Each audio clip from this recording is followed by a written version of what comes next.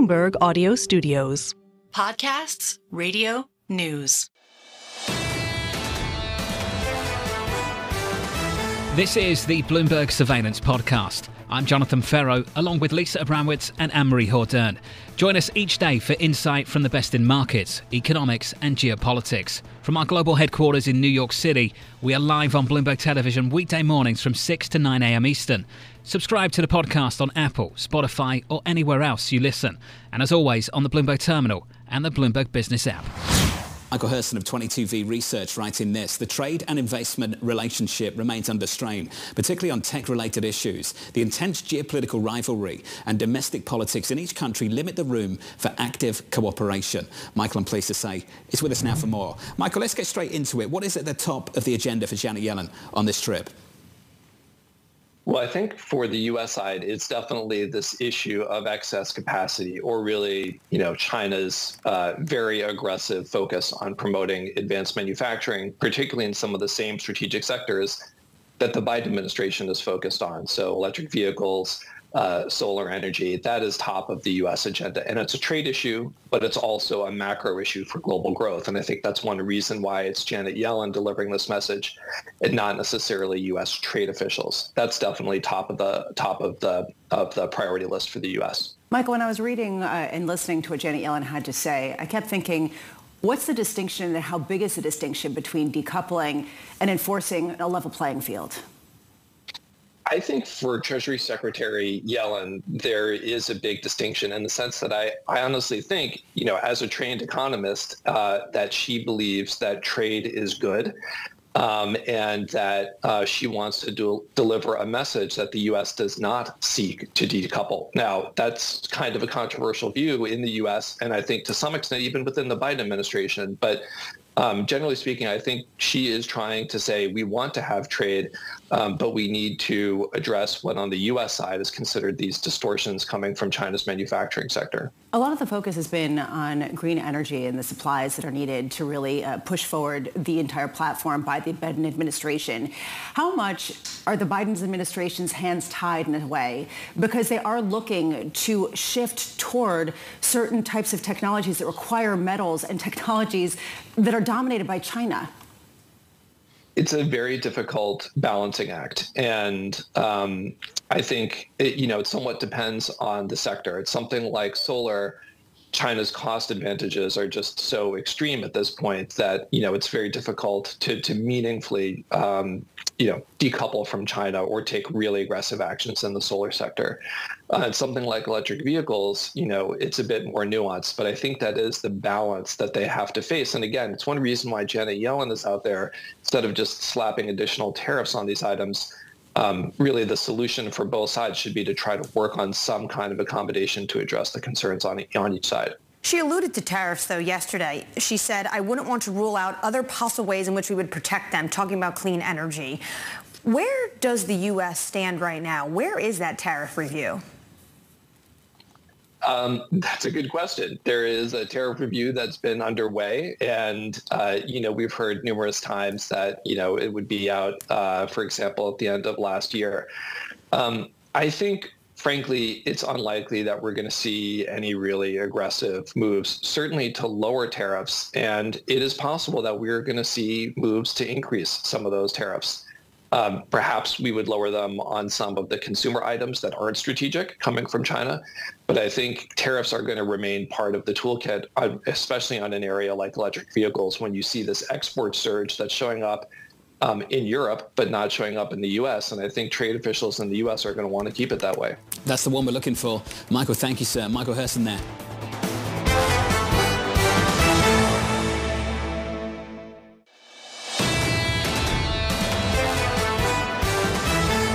Jon Boivin of BlackRock remaining bullish, writing this: we think upbeat risk appetite can broaden out beyond tech as more sectors adopt AI.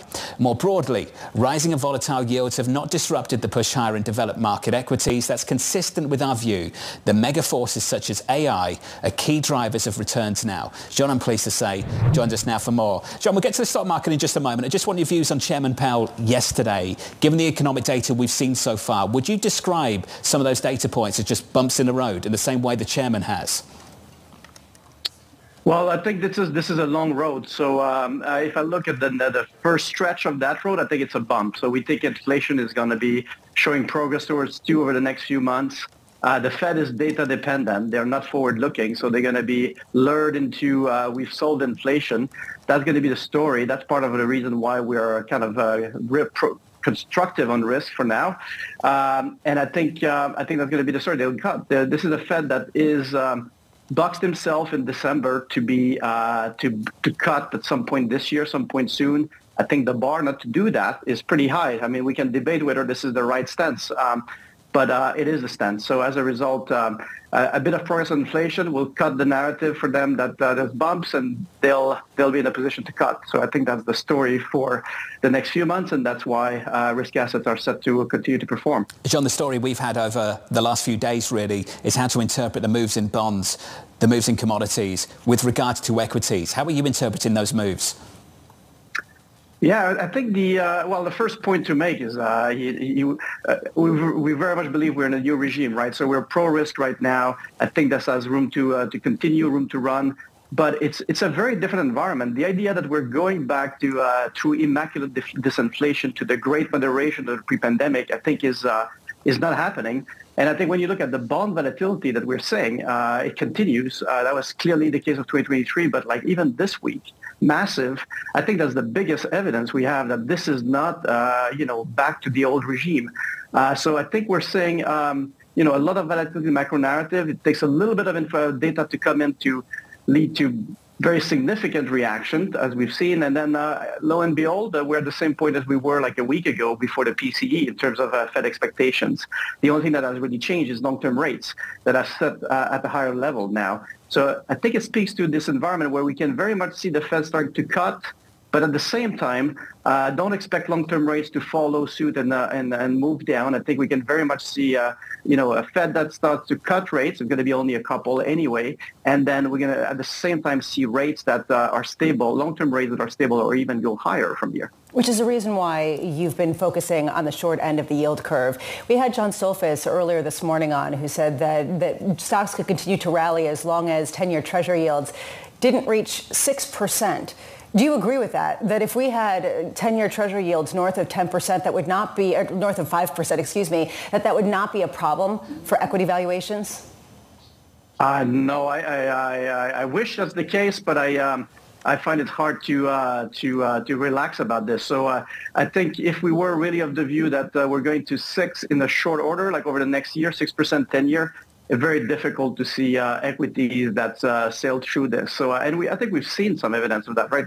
Go back to October of 2023, last year, we went north of 5%, and that was a very different narrative, felt very different. So, I mean, over a course of 10 years, we might reset to a higher rate environment and realize that we can live with that. But I think the journey there will be one where equities will feel more than bumpy. When people talk about a new regime, a lot of guests who've come on surveillance talk about their investments in the energy sector as well as just commodities in general, that any AI adoption has to come with hard infrastructure investments that have not been fully accounted for. How much is BlackRock kind of adhering to that and really overweighting a host of commodities? So there is a massive restructuring of the economy that is happening. We think there's AI is one big piece of it, but we see 5 big mega forces. Demographics is going to lead to a big change in spending pattern in developed economies. The rewiring of geopolitics means that we have a different organization globally that requires adjustment, infrastructure. We have the energy transition, and we think finance is restructuring itself as well. So big trends. All of them require adjustment, and these adjustments, I think, have to involve some kind of very significant investment. I mean, if you only take the transition, the energy transition, that's by itself, a huge amount of investment. I think AI is in the middle and interacting with that. So, I think infrastructure is a huge part of the story of the year to come.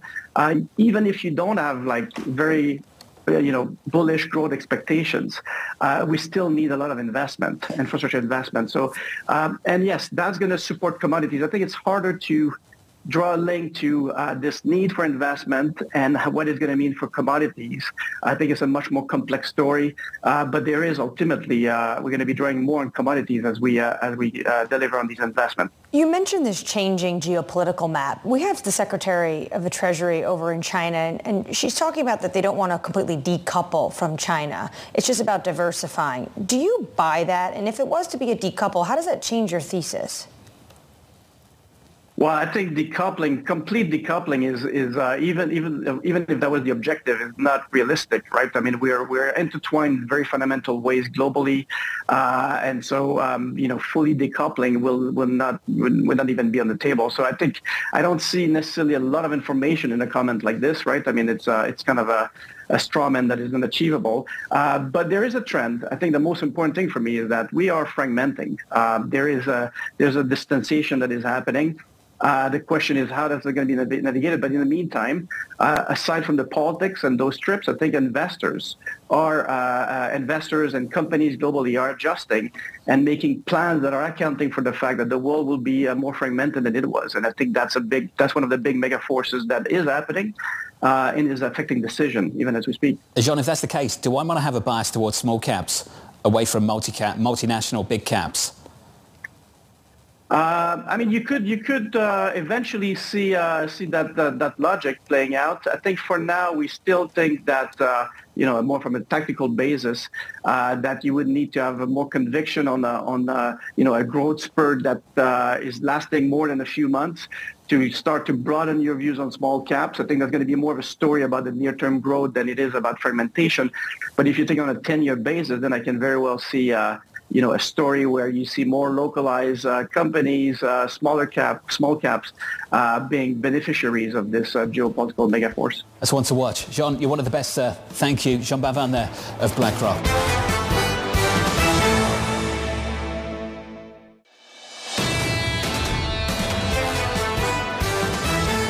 Now to discuss the labour market is Becky Frankiewicz, the Chief Commercial Officer and North America President at ManpowerGroup. Becky, wonderful to catch up with you. One thing we love to do with you is talk about what's happening with temp workers, the shift between temp workers and permanent hires. Can you talk us through how that's evolved as the year has progressed?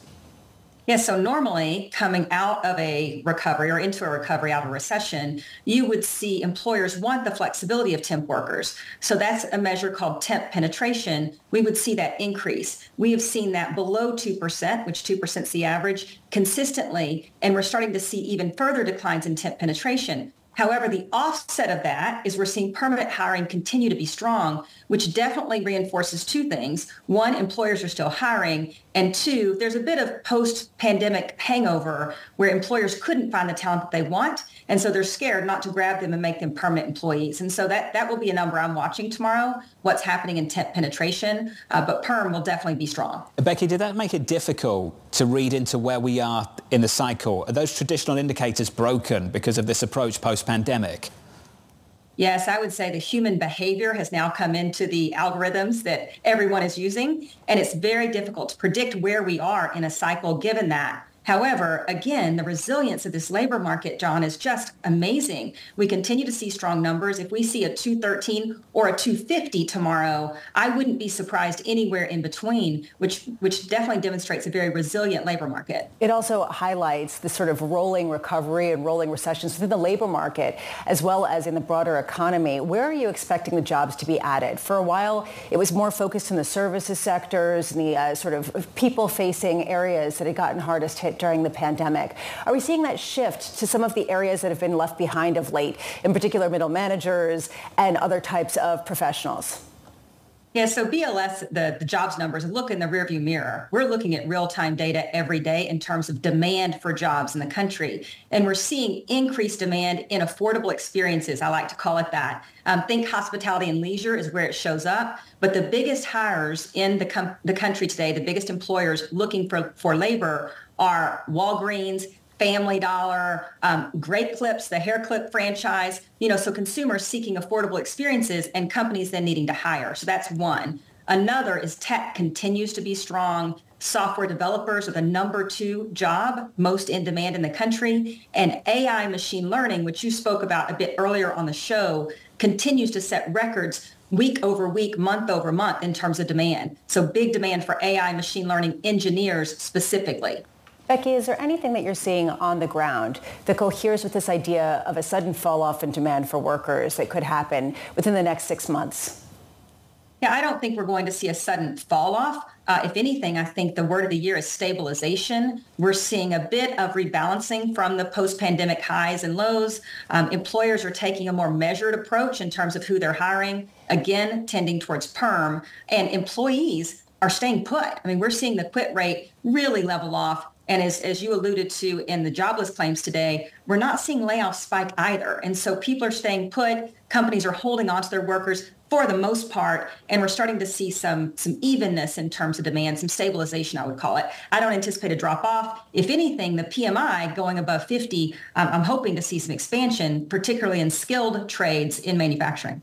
I want to lean into that AI competition that you're seeing in the labor market, because Elon Musk, as we said earlier, called it the craziest he's ever seen. How difficult actually is to attract that talent that can fill this industry that's fueling the stock market? Well, I think first the question is the talent available? So attracting the talent is incredibly difficult because we don't have enough AI machine learning engineers. The population of skill isn't large enough. So we have to upskill and reskill people into those jobs. But it is a very, very hot market. And let's just take a minute to define what in the world is an AI machine learning engineer. They're the people that write the algorithms. They do the user interface so that we as users can, log in and chat GPT and it's a usable platform. So that's the kind of skill we're looking for. A lot of data analytics, programming experience. That's what you need to have adjacent skills to upskill into the AI machine learning engineers. Becky, not to weigh into the political sphere, but I am curious what you make of what Jerome Powell said yesterday about immigration and how much that has contributed to a robust labor market without sort of commensurate inflation. How much are you seeing that within your world in terms of new immigrants, legal or not, taking up jobs that then really keep wages more reasonable, I guess, for the employers and potentially not rising as much for the workers? Yeah, I thought it was a very provocative point of view. I'm not sure we're not seeing that. We only hire people who, are legal, able to work in the country. But we do believe in immigration because we see that the structural economy has changed. We don't have enough workers. And so we don't have enough skilled workers, but we don't have enough workers. And so that would be our point of view, is we would support, anybody who can work. We want to have them access to work. But in terms of what is that got, hiding in the numbers, I think it goes back to the old algorithms aren't holding in this recovery. And it's one of the reasons that I would push on the Fed when we say they're waiting for the labor market to decline in order to cut rates. The old algorithms aren't holding. And I think we probably should explore that a bit. Hey, Becky, wonderful to explore it with you. Thank you. Becky Frankiewicz there of ManpowerGroup. This is the Bloomberg Surveillance Podcast, bringing you the best in markets, economics and geopolitics. You can watch the show live on Bloomberg TV weekday mornings from 6 a.m. to 9 a.m. Eastern. Subscribe to the podcast on Apple, Spotify or anywhere else you listen. And as always, on the Bloomberg Terminal and the Bloomberg Business app.